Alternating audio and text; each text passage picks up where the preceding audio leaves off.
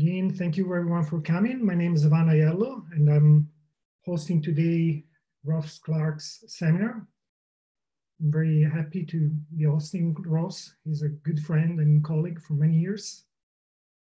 I'd like to give you a brief introduction about Ross' accomplishments, and then we'll follow with some rules of engagement about the way the conversation is going to go. And then I'd like to remind you that if you want to stick around, we're going to have a happy hour after the question and answer section. A brief bio. Ross received his bachelor degree at the University of California, Santa Barbara, with a major in aquatic biology in 1990. And then, as many of you know, he is a graduate from Moss Landing Marine Laboratories, and he graduated in marine ecology in 1996. Between 1998 and 2010, he was an environmental scientist for the California Coastal Commission. Between 2007 and 2016, he was the climate action coordinator for the city of Santa Cruz. And since 2010, he's been the director of the Central Coast Wetland Group at Moss Landing Marine Labs. And I like to cite some of his major co-workers at the CCWG, Kevin O'Connor, Kara Clark, and Sarah Duncan. So Ross is many things, I would say. He's a coastal scientist who has a very large experience in environmental program development for coastal communities, and also a strong background in program development, contract management, and grant implementation. And he works a lot with the local and state entities to achieve their environmental objectives. And those include the wetland restoration and research, especially nutrient load reduction through wetland restorations and bioreactors, and integrating the environmental objectives with the agricultural business and municipal planning. And finally, as you'll hear today, he's really involved and really spearheading a lot of the work on future climate change and effects of sea level rise on coastal environments. He's also author and has been promoted programs that have been adopted statewide, including the California Rapid Assessment Method, or CRAM. And also he created new methodologies to assess bar-built estuaries along California coastlines.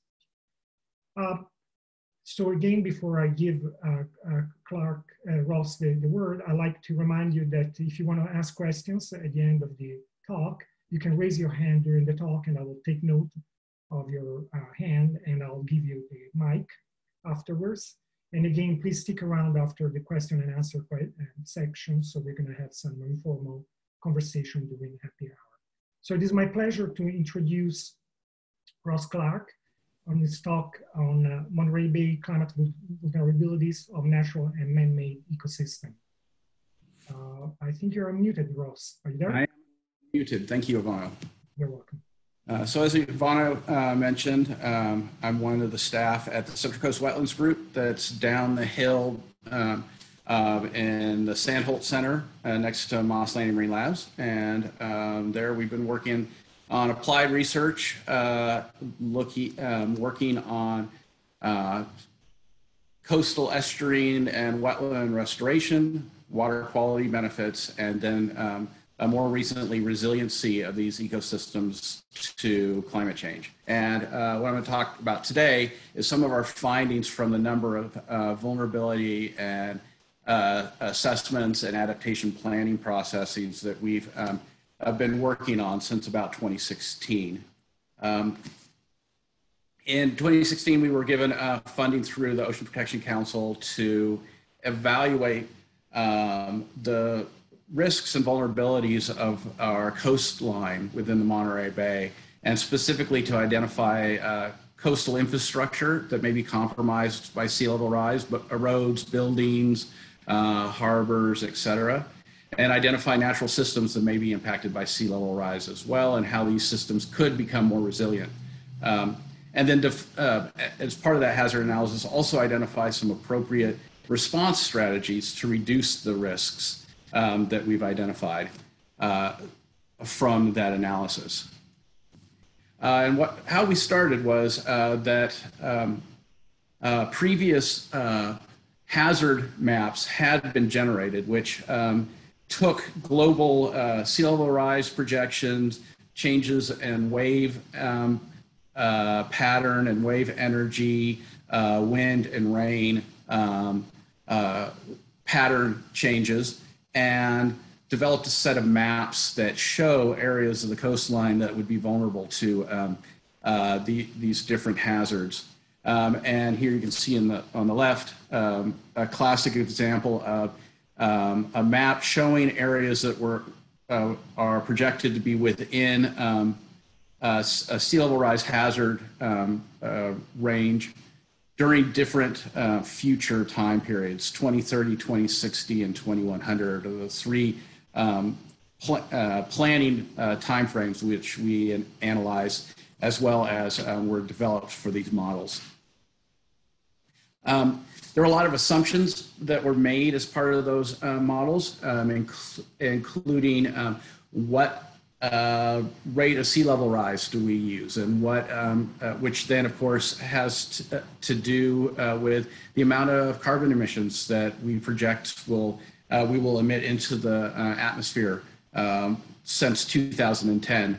And you can see the little graph here. We have a yellow, an orange, and a red, and those are different levels of carbon emissions, with the red being business as usual, making no effort to reduce carbon emissions, and the yellow being an aggressive actions globally to reduce emissions. And you can see that these climate action strategies can actually drive a reduction in sea level rise in the future, which is an important thing to consider as we look through some of the projected hazards. For the analysis, we looked at a medium scenario for the 2030 projections, and then the worst case for all projections after that.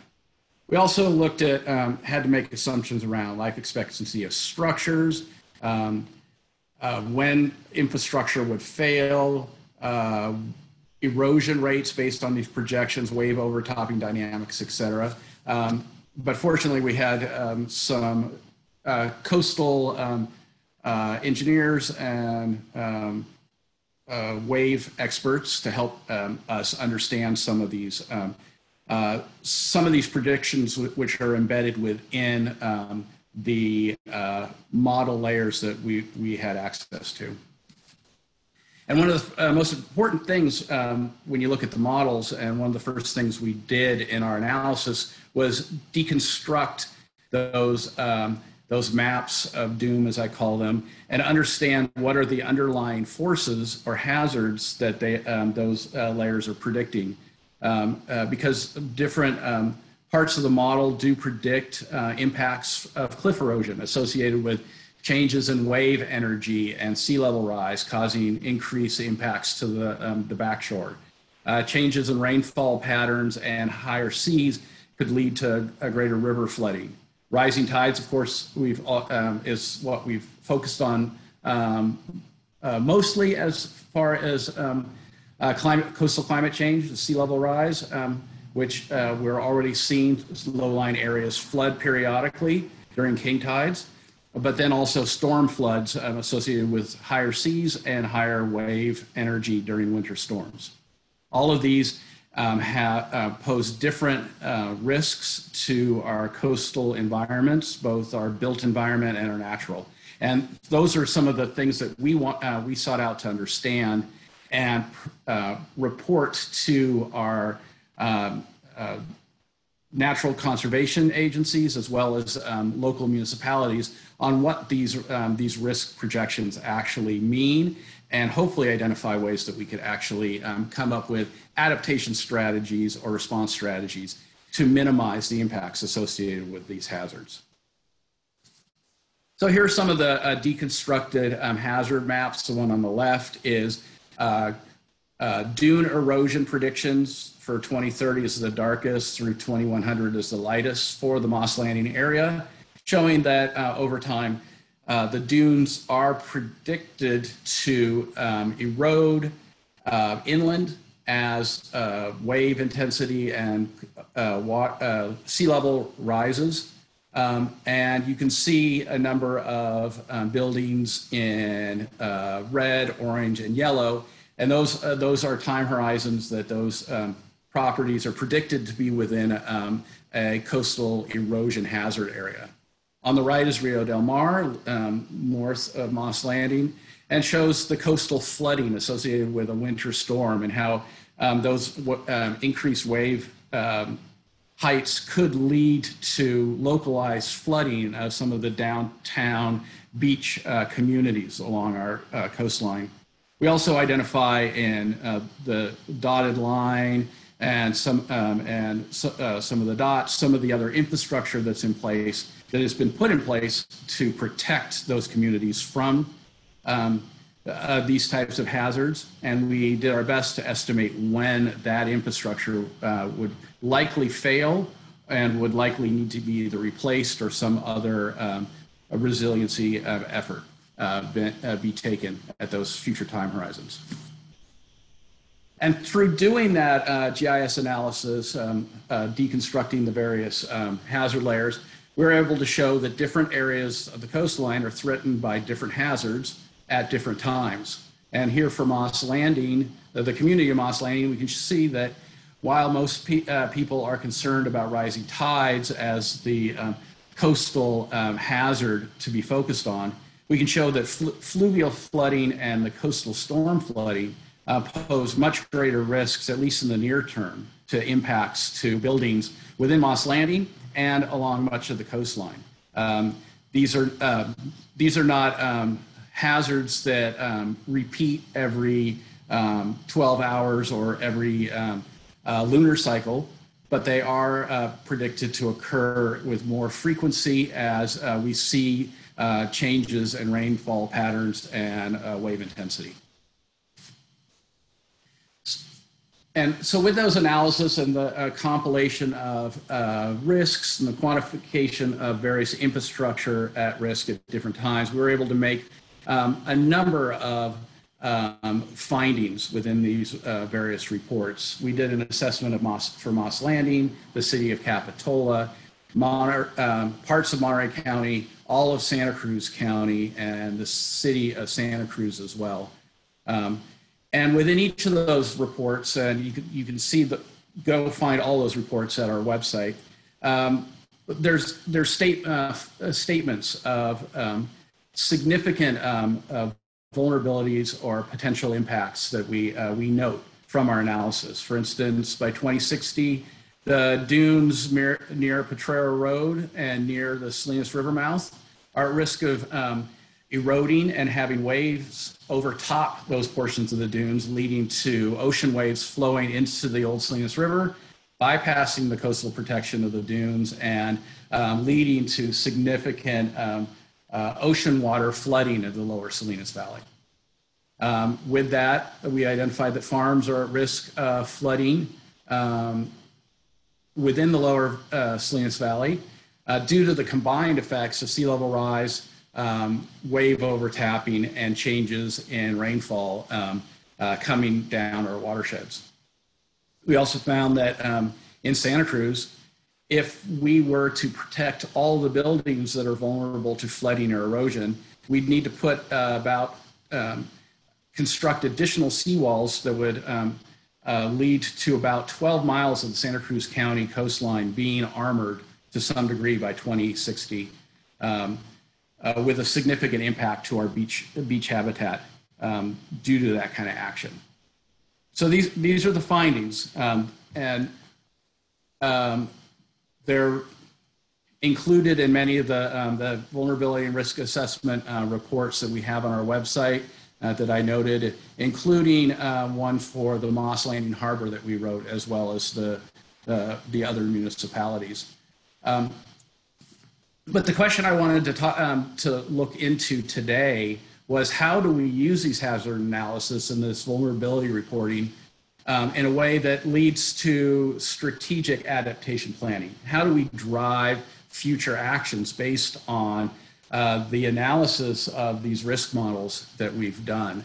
And what I want to do for much of the rest of my presentation is go into some of the ways we've been able to share the findings of these vulnerability studies with different stakeholders, different agencies, different municipalities, and identify specific hazards that those partners are concerned about, and for which we've identified some near-term adaptation strategies that could be implemented either easily or with available funding from various state agencies.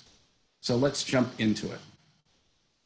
This is what I can say is what strategic adaptation process looks like in the Monterey Bay. These are the studies, the vulnerability reports, the adaptation strategies, et cetera, that have come from the initial hazard layers, initially developed by the Pacific Institute in 2009, and then reanalyzed in various ways and put into different plans, vulnerability reports, et cetera, to get us from identifying hazards to selecting adaptation strategies, and then in some cases actually drafting plans to implement selected strategies to move forward. And so I'll show you some of those today.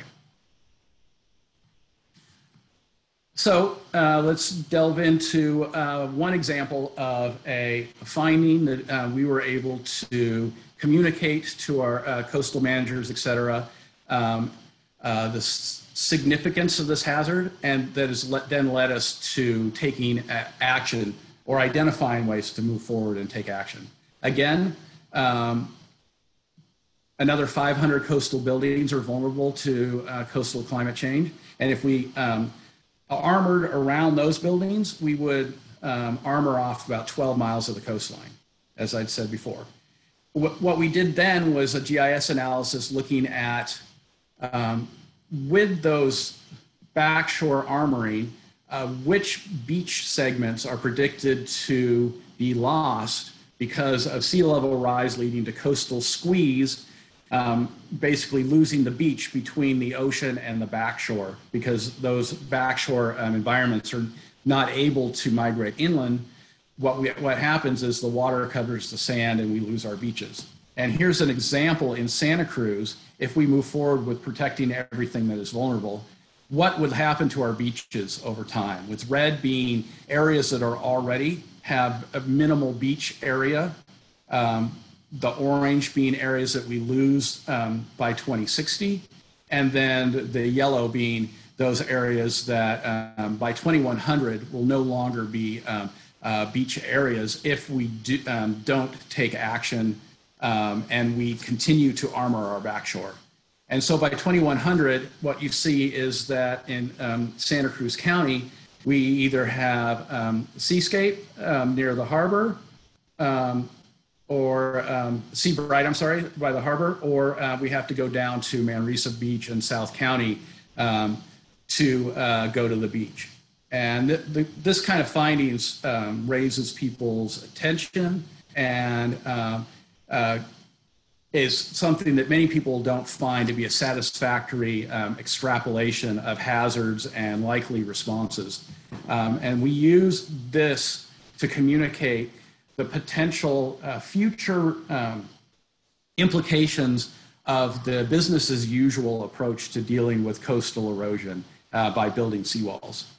From that, we suggested that maybe there are alternative options that could be employed, better regional strategic planning that could be done, and came up with an example like this, trying to visualize how we could prioritize different coastal management objectives for different parts of the coastline. Armoring where there is significant valuable infrastructure that's vulnerable, but then identifying other portions of the beaches throughout the county that we may want to take actions either through removing vulnerable infrastructure or beach nourishment or other activities leading to a more resilient long-term beach areas. We also noted river mouths, harbors, surf breaks that may be appropriate for coastal resource protection. This kind of example of an alternative future, if we put our minds to evaluating alternatives and allocating those alternatives in time and space, has been valued. And the Coastal Commission actually provided the City of Santa Cruz funding to take on this kind of long-term coastal planning process, and we're now involved in that process. So the City of Santa Cruz is working on a beaches on the West Cliff planning effort that they received funding for last year, and we're helping the city look at alternative options for the coastline. And you can see our little pictorial in front of the boardwalk of different adaptation options that could be used, the costs associated with those, and the pros and cons associated with taking those actions. For instance, if we armor with riprap the boardwalk, in front of the boardwalk, we see that over time we lose much of our main beach because of sea level rise encroaching from the water side and the armoring on the inland side. We could have beach nourishment as another option, and then we also have examples where we actually move some of the boardwalk and other infrastructure inland so that we can retain a large open beach. We're now having communications with the public on which alternatives are most attractive and which ones we're willing to commit resources to implement. So for this study, we identified that much of our beaches within Santa Cruz County are in jeopardy if we use business as usual management approach. And for this study, we have the goal of identifying adaptation alternatives that can retain the unique coastal resources and coastal access opportunities for the coastline. So taking the hazard analysis and establishing a goal and a process to make different decisions based on the environmental implications, the ecological implications, and the community implications, both the effects on businesses and people, as well as the costs associated with the adaptation alternatives. Another example, this is a report we did for Moss Landing Harbor and found similar hazards. Here, wave overtopping of the Moss Landing Island is predicted to lead to ocean waves and sand draining into Moss Landing Harbor sometime after 2060. Having that finding, we set a goal to identify short and long-term adaptation strategies that we could recommend to the harbor that they could take on to increase the resiliency and the long-term viability of the harbor as a resource. And here are some example maps of identifying areas within the Moss Landing where we could have a dune restoration and dune migration zones, a beach nourishment and a wave barrier zones, areas where we've identified we would need to fill parking or provide low relief berms to restrict both tidal flooding as well as storm-induced wave overtopping of the dunes and waves progressing into the harbor and causing damage. So another example of how we took the predicted hazards, translated that into site-specific adaptations for one of our partners.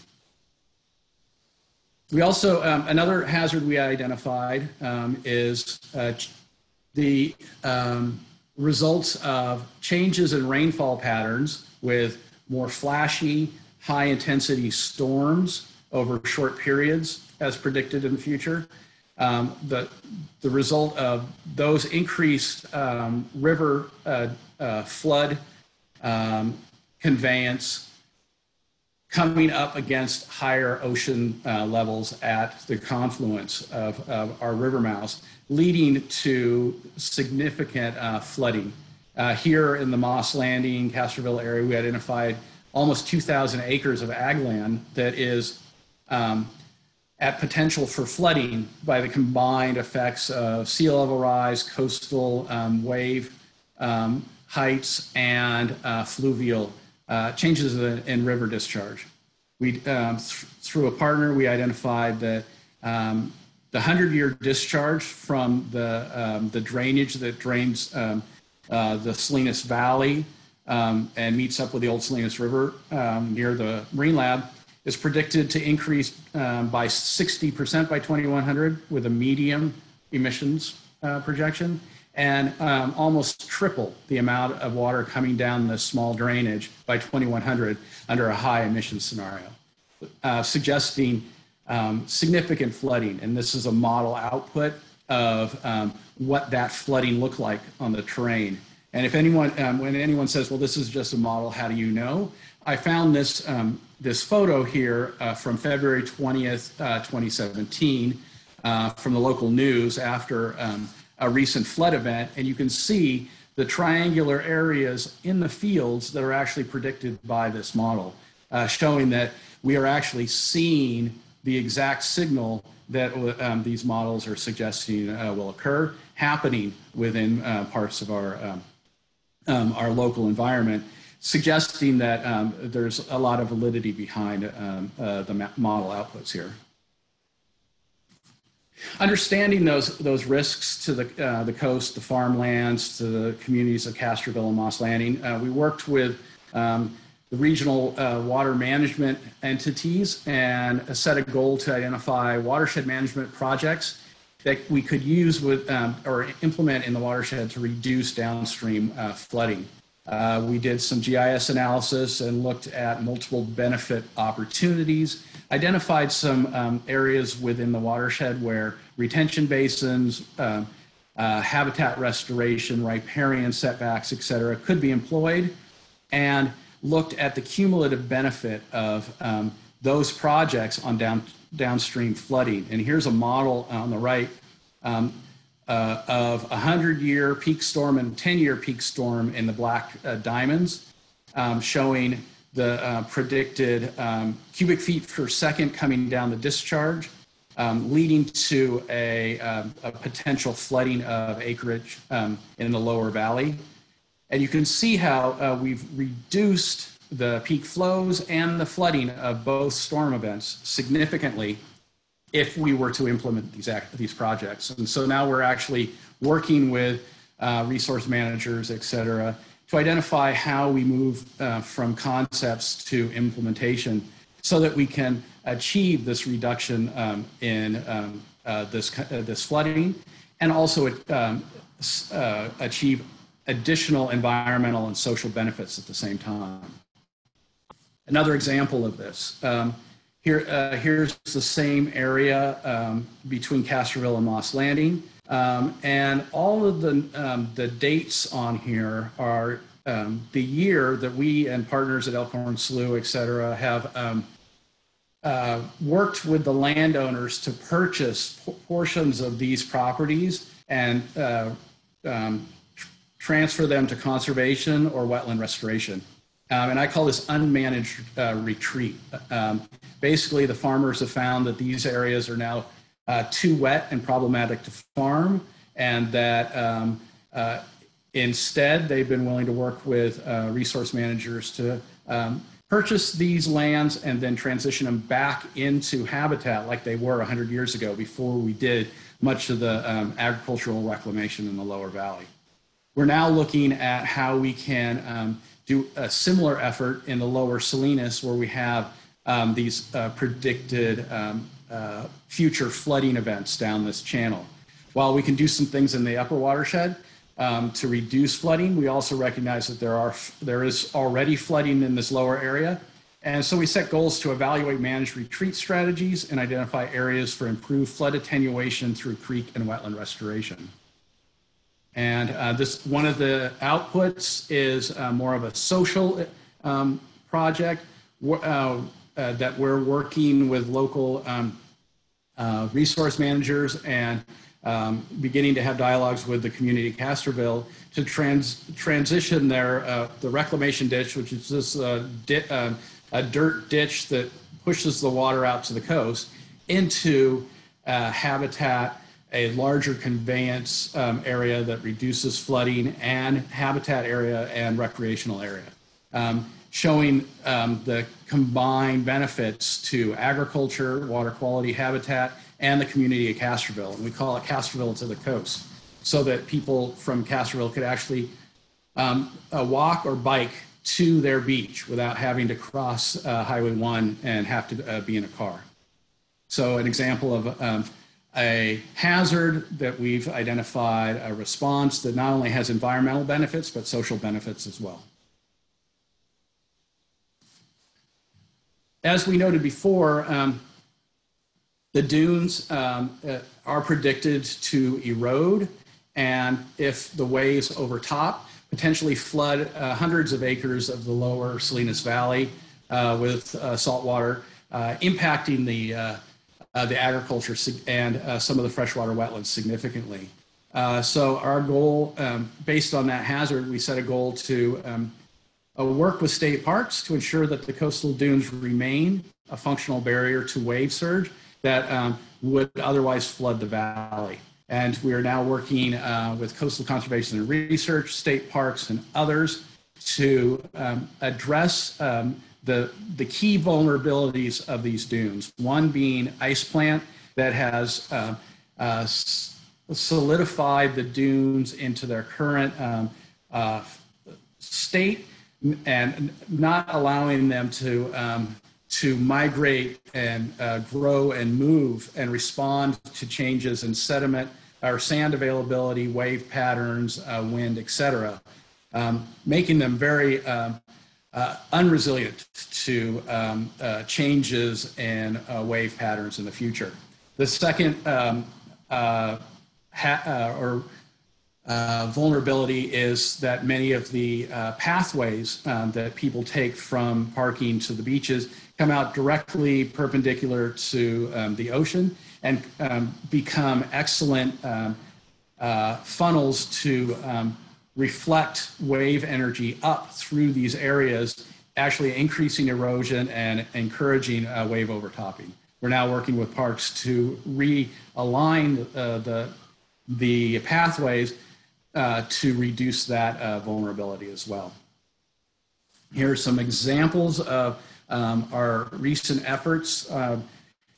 This is some of Ivano's work on the left, some of his cross sections showing that we have fairly stable dunes at the top, but there is some kind of sand movement and possibly accretion of the foredunes as we pull dunes with native species that encourage sand to settle and create more topographic variability of the foredunes. And you can see on the right a portion of the dunes that we've sprayed the ice plant a few years ago and is now in native cover, and a portion right in the center where the ice plant remains in place and it's crowding out most of the natives.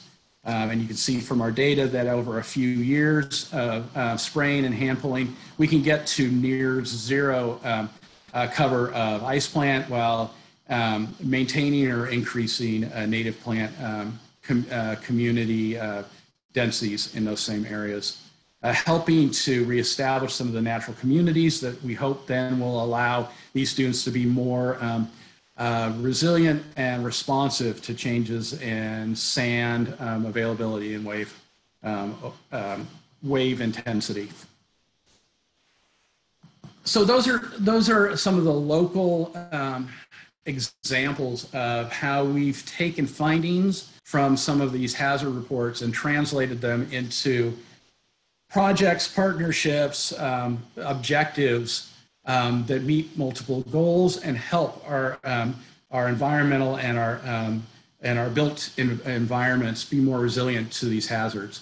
But we also identified some areas where we just don't have enough data yet to understand how resilient some of these ecosystems are to the projected changes in sea level rise. And that's one of the areas that we're now focused on with some of our research throughout California. Recently, we received money in partnership through OPC and Fish and Wildlife, in partnership with a number of other research institutions up and down the state, to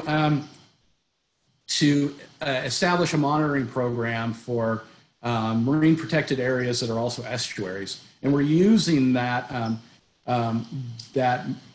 funding in that monitoring program to also generate some necessary data on how resilient estuaries are to projected sea level rise. And I'll show you what that means. For most of our coastal estuaries, Elkhorn Slough, San Francisco Bay, et cetera, the marsh and the other estuarine habitats are distributed through in space within a very specific tidal range based on the local tide signature for that area, with subtidal being routinely below the low tides. We have low marsh and high marsh areas where low marsh gets inundated much more frequently, even at low tide, and high marsh is often dry except during those high tide peaks. And then of course upland, which only sees wave-induced flooding and is really not affected by the tides. And this is seen throughout the world, a common pattern. Local tidal signature really drives what the elevations of these different parts of the plant community, where they lay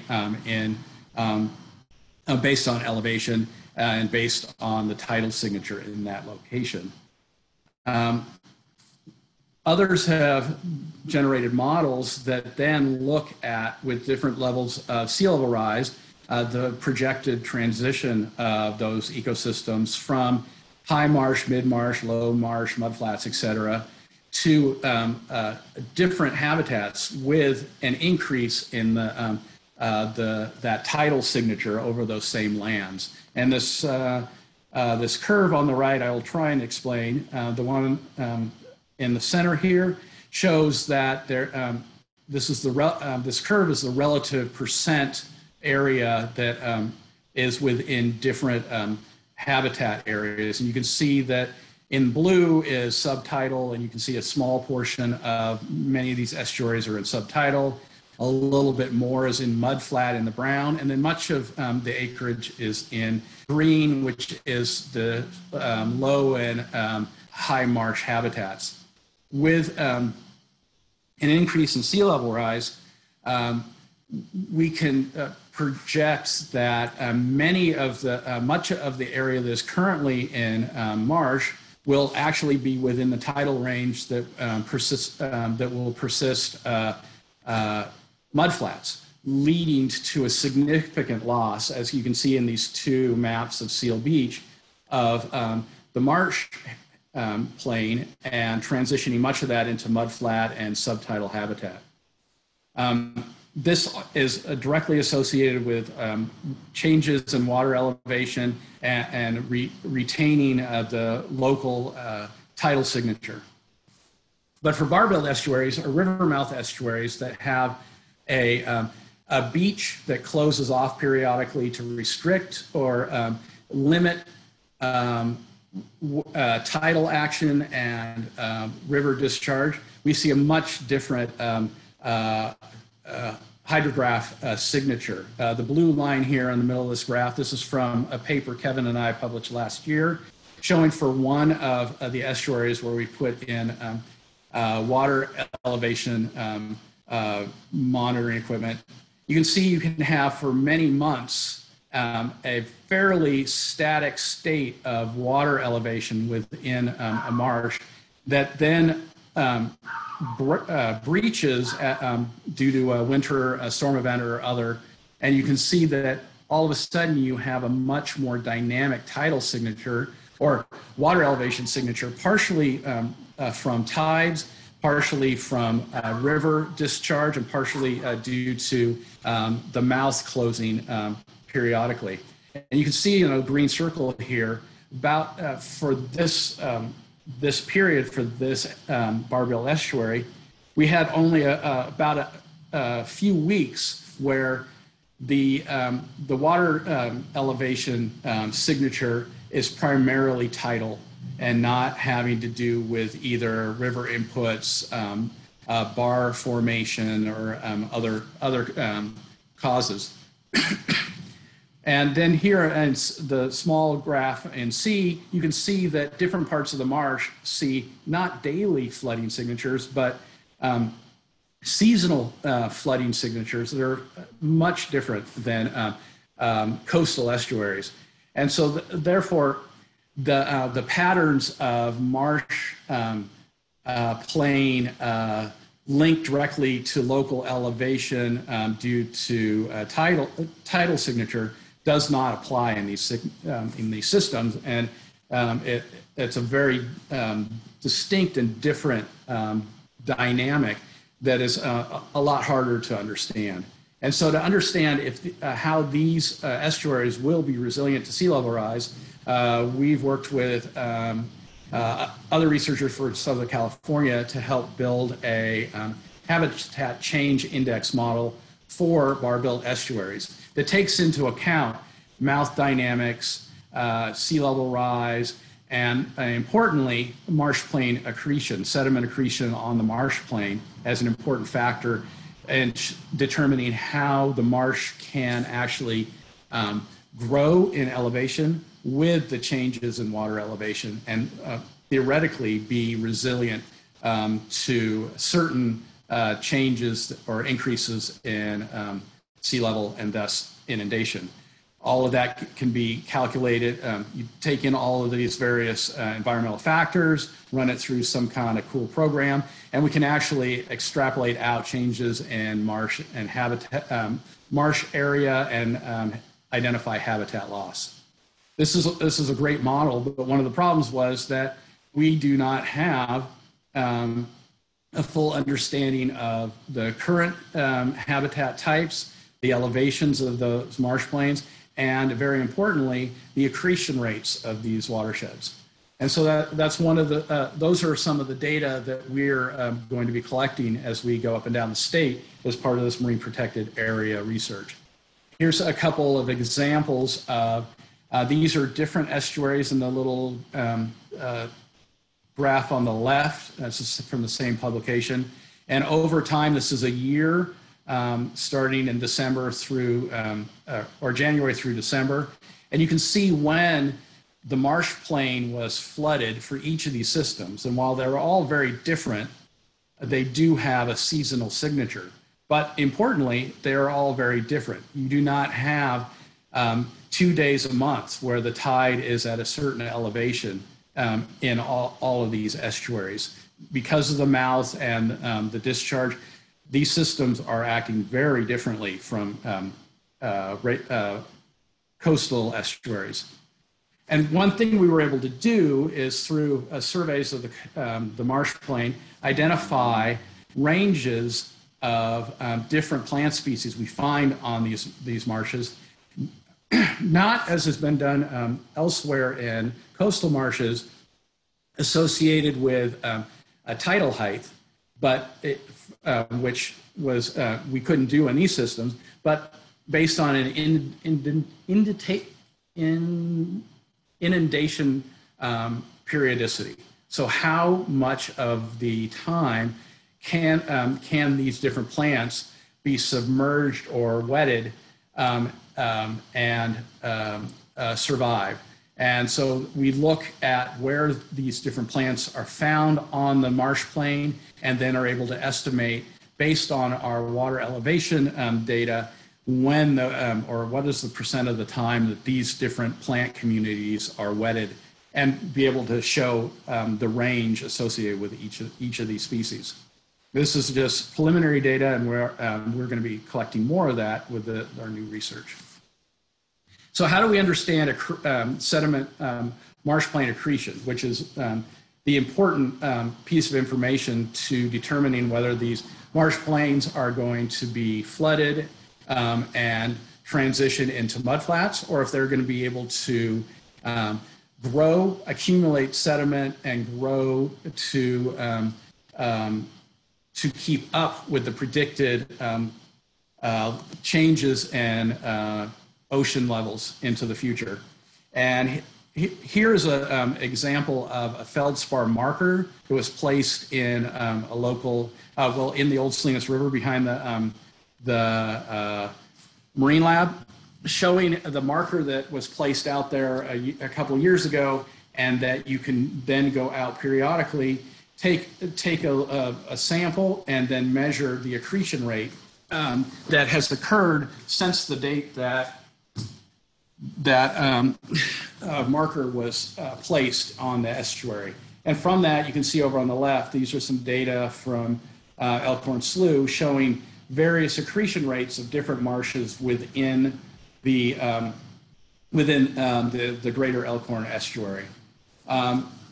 Just extrapolating 2 years of data, which is not enough, but it's at least showing we are having accretion. But using these initial data, you could estimate that there's about a half a centimeter a year of sediment accretion on this marsh plain, which is quite a bit. But over the next 100 years, the predicted annual increase in ocean levels is predicted to be 1.5 centimeters a year. Of course, it doesn't happen in a linear pattern. It actually increases the rate of sea level rise in the future.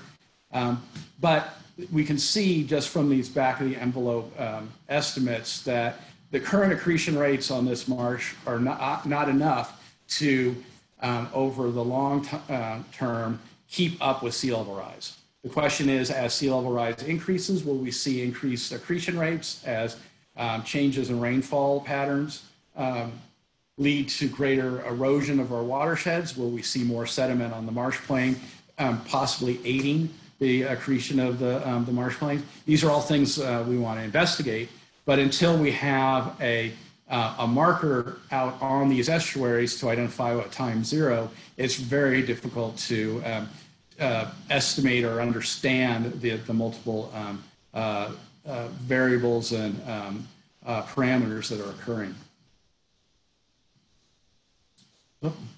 So for moving forward, for our next work, we're going to be going out for the next 2 years to 15 more estuaries, about half of which are river mouth estuaries, and doing much more of this cumulative data collection. We're going to be having water elevation sensors within each of these estuaries to understand the water elevation signature that's unique to each. We're going to be doing plant community surveys of the marsh plains to understand and fine-tune the range of where these plants are able to occur given these unique inundation patterns.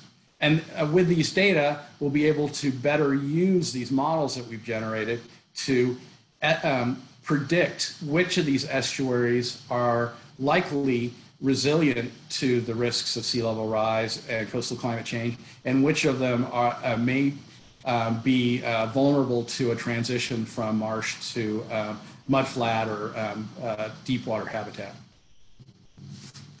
So that's a short example of how we have taken the projected risks of future sea level rise and transitioned them both into local actions that can be adopted and implemented to minimize the future effects on our coastline, both built and natural, and then also identify data gaps that we really need to fill if we're going to truly understand how some of our natural ecosystems can respond to these predicted changes. And we're excited to work with our partners to collect these additional data. As far as climate adaptation next steps go, I always like to finish with a slide about what we can all be thinking about And first and foremost, my first slide, or one of my first slides, showed the three different curves as far as sea level rise based on different greenhouse gas emissions. And I don't, I never want to speak over the importance of us continuing to address climate change through reducing greenhouse gas emissions. There are a lot of good local plans. I got to write the one for the city of Santa Cruz that outline ways that we can all work together to reduce emissions, many of which also save us money, and encouraging our leaders to push forward with those plans is critical, or we're going to have to deal with the red line instead of the yellow. Also, I'd recommend we all discuss the impacts and implications of these predicted hazards, friends, family, and community leaders, and then ask for additional information, understanding the cost of adaptation, and perhaps the short-term costs of building seawalls, if you take into account the long-term loss of beaches, habitat, sand, et cetera, may suggest that what seems like more aggressive alternatives, like removing infrastructure from harm's way, may actually be the least costly adaptation strategy. Then also considering the secondary impacts of our adaptation strategies, both beneficial to the environment and to communities as well as negative. Support equitable strategies that take into account the needs of all of our community, including the natural community. And then I'm always advocating for streamlining the implementation of the preferred strategy through reduced bureaucracy, permitting, et cetera. If we know where we need to go, we should start moving in that direction as quickly as possible. And hopefully, if we can all do these things together, we can actually, as a region and a set of communities, decide smartly what we want our coastline to look like by 2060 and start taking the actions we need to get there. Thank you.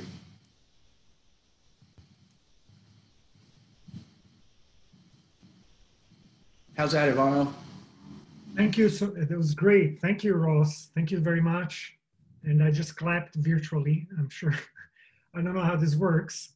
I'm sure that everyone will be very excited, and it was a great talk. I really enjoyed it. It's you covered a lot of different things.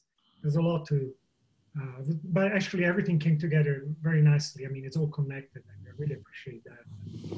So I'd like to remind the audience that if they want to ask a question, please raise your hand. So I can actually see who wants to ask.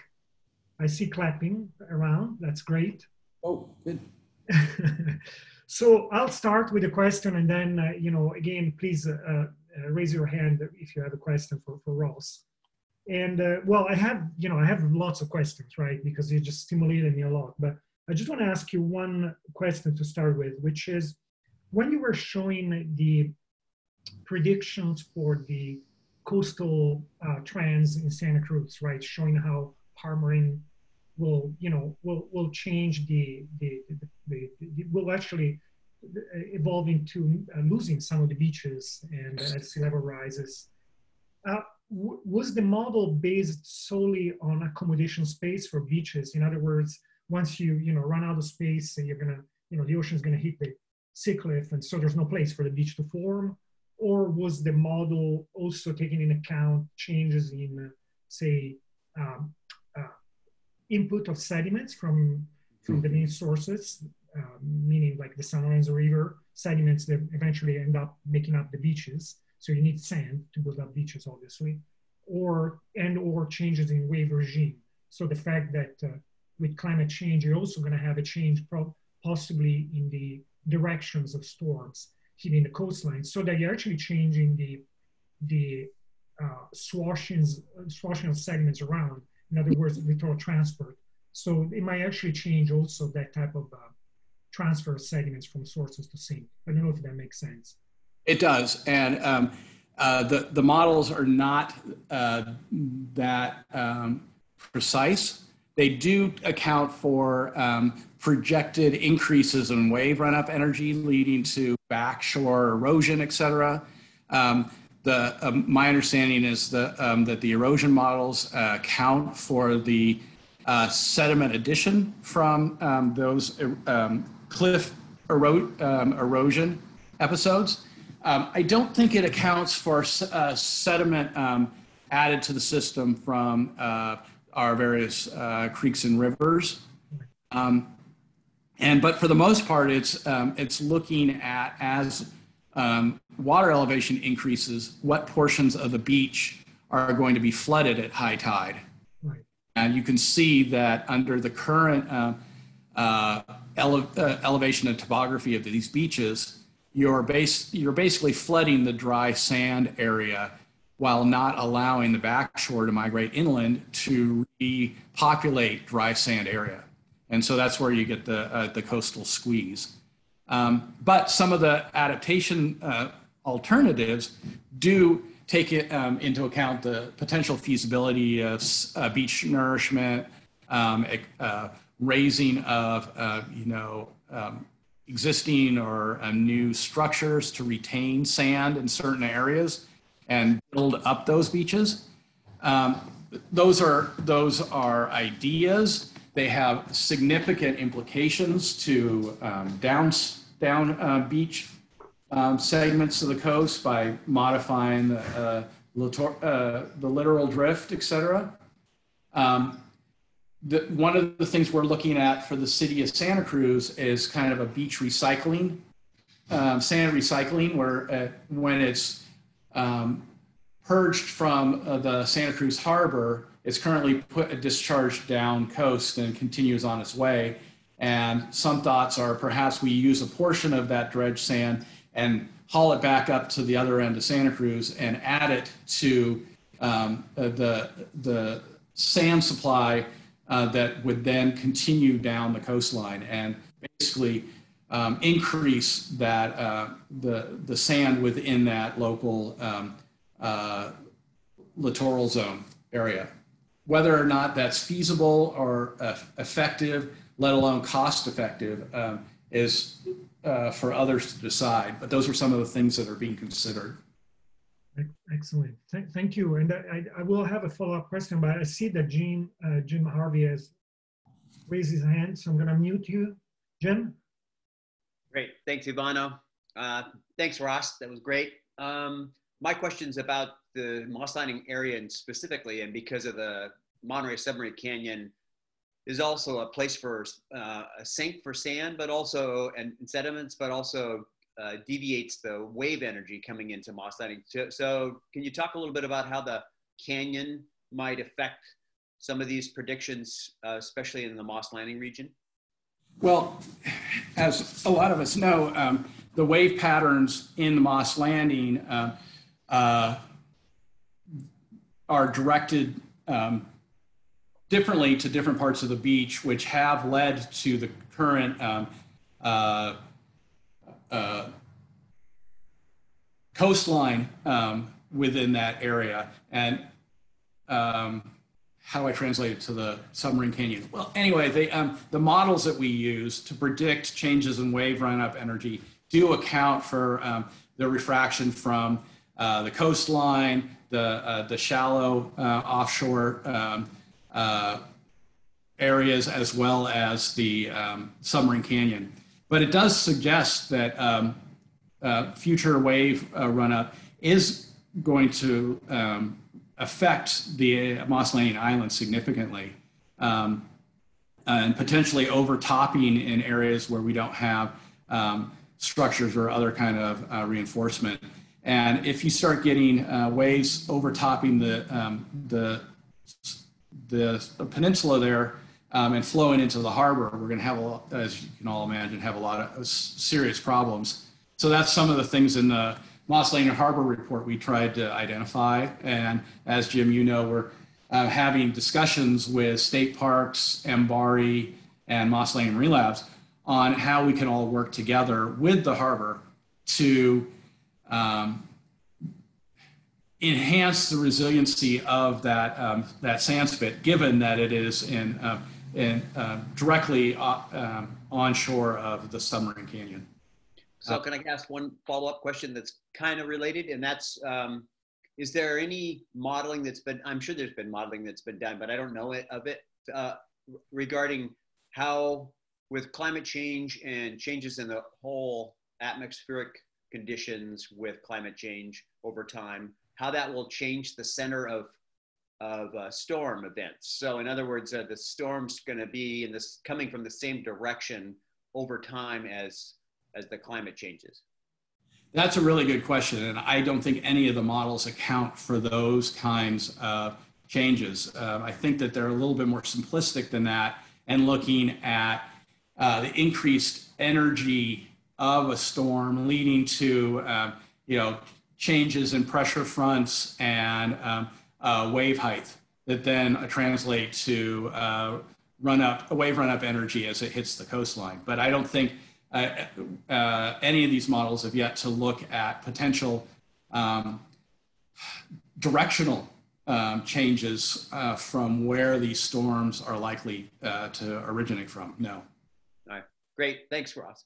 Mm-hmm. Thank you, Jim. Thank you, Rob.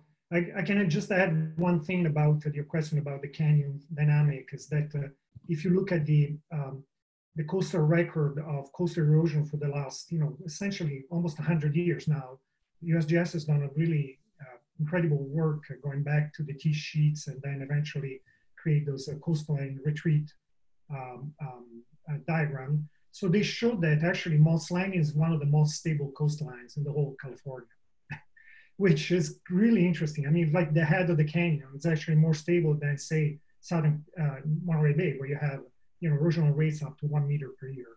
Mm. And it is a really positive thing. And one possibility is that actually the divergence that happens at the head of the canyon. So, when the waves kind of lock into the canyon's axis, it's almost like a rail track. So they start diverging. So, and if you're a surfer, you know that pretty well. So when you're on Moss Landing Beach, the waves are actually coming from they're kind of rotating. And then when you do have sediment transport from the south, you're piling up sediments locally. So there's a chance that kind of a very unique dynamics has helped the resilience of that beach so far.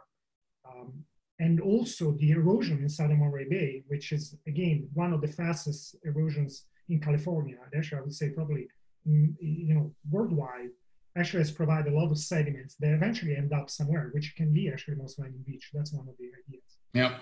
Yeah. So erosion on one side actually benefits accumulation on the other side. It's sad, but it's a mechanism. Different management options for the Salinas River to improve salmonid habitat and the closure of the last sand mine in Marina may have more of a local effect on our coastline than at least near-term climate changes. Yeah, absolutely. Okay, let me see if there's any other question. I don't see any hand raised. So I'm going to ask you my second kind of a follow-up question, and then hopefully if there's anyone else that wants to ask a question, then we'll move to our... it is happy hour. Yeah, I know you're ready for that, Rob. So maybe what I'm about to say is kind of not very popular, but it's kind of true, which is that you were talking about barb-built estuaries, and I happen to work on one of them, which that it's Pescadero. Yep. And so I know that pretty well because I just worked on it, but I'm not as familiar as you are with the other ones in California elsewhere. But one of the things that was kind of surprising at first, but then it became clear, is that much of the lowlands, the wetlands in Pescadero are very new features, which are not natural at all in a way, but they derive from the fact that during the heavy logging and changes in the watershed, there was a period at the beginning of the last century, which was very, very much characterized by erosion and mass gravity transport, so that basically a lot of sediments were dumped into this estuarine environment to create these low-lying areas. So what I'm trying to say is that the modern coastline there is actually much of it is a reflection of logging and the man-made kind of changes, which is also true in the East Coast. There are many local marshlands actually that are there because of sediments were coming from increased erosion inland. So taking that to a different point, I was thinking, if you think about an increase in intensity of rain events and increase in forest fires, which we're witnessing, it's possible actually there would be an increase of sediments delivered to the system. And therefore, actually, that might counteract some of the erosional trends. Is it something that, does it make sense? And is it something you guys have considered in your... That's why one of our working hypotheses is that of the estuarine habitat in California, these river mouth barbell estuaries may be the most resilient to sea level rise because they have such a localized sediment source that seems to have a way of establishing being distributed on the marsh plain in a way that supports a healthy marsh ecosystem. And so theoretically, if we have somewhat natural processes occurring, that marsh plain building may be more than sufficient to keep up with the predicted changes in ocean levels, and presumably changes in the beach bar raising water within the perched lagoon as well. So yeah, we are thinking about that. Having a local sediment source, we think, is an important consideration for how resilient these systems are. And that's why we're intending to go out and put markers on these marsh plains to investigate that further. Excellent. That makes sense. And, when we want to preserve something, we have to keep in mind that that something might actually be already something that's being modified because of us. So, yeah. So, and yeah. So, and understanding, that's a really good point, Ivano, understanding the processes that drive the complexity of these barbell estuaries is what we're really trying to understand better. And so that we can work on, from a resource management standpoint, work on maintaining the variability and the complexity of these physical dynamics that lead to these self-sustaining ecosystems, opposed to focusing on preserving specific habitat types within the system, striving to really preserve the physical dynamics that drive the creation and sustainability of them. Yeah, that makes sense. That makes perfect sense. Thank you.